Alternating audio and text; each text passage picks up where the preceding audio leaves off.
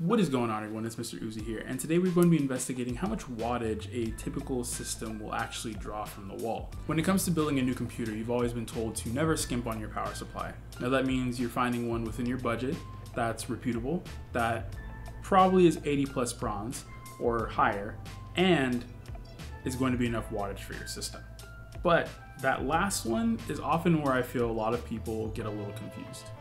Now you can use a whole bunch of estimators and calculators to tell you how much wattage my system could use, but it's really hard to find that information to be extremely accurate, especially when you're about to make a very expensive purchase. So today we are going to be looking at just that to see how much a typical system will be pulling from the wall. Now, behind me is a system with a Ryzen 2200G, RX 580 4GB, 8GB of memory.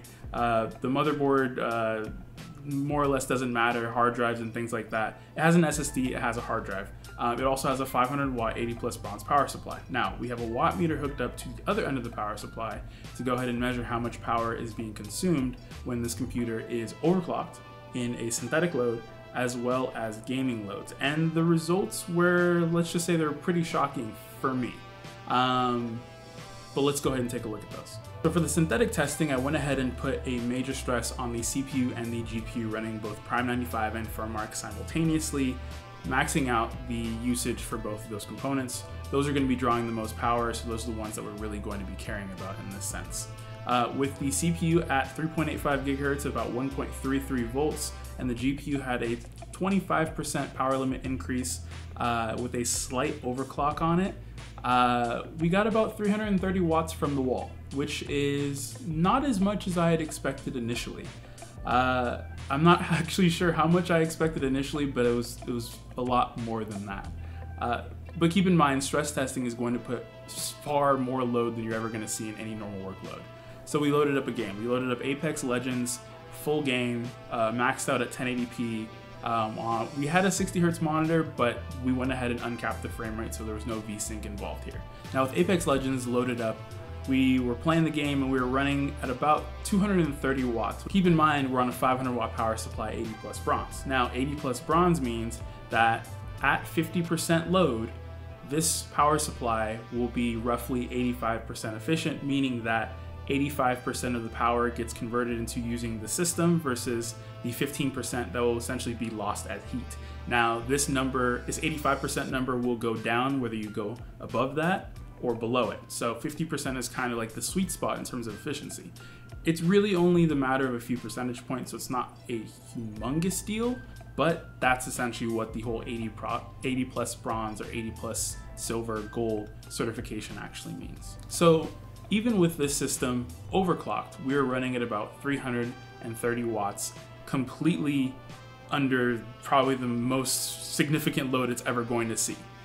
That's pretty good. On a 500 watt power supply, we're successfully able to run our system, and we have about 170 watts of headroom.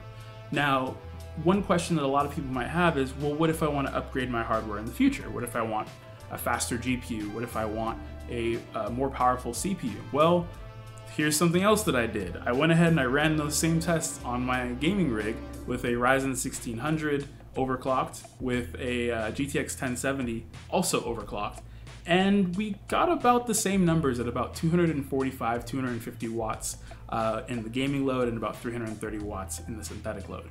So you're really not consuming that much more power unless your components are, you know, HEDT parts, Threadripper, 9900Ks, 799, you know what I mean.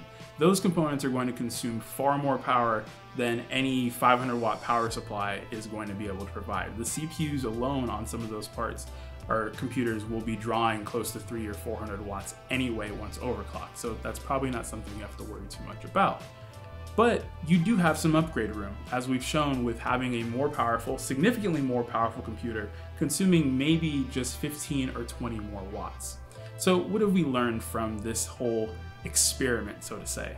When you're looking for a power supply, less is more, kind of. You want to make sure that you're getting enough to run your system and then some, so you're not pushing up against that 100% load limit, but you also want to make sure you're not going vastly overkill, because oftentimes it's completely unnecessary.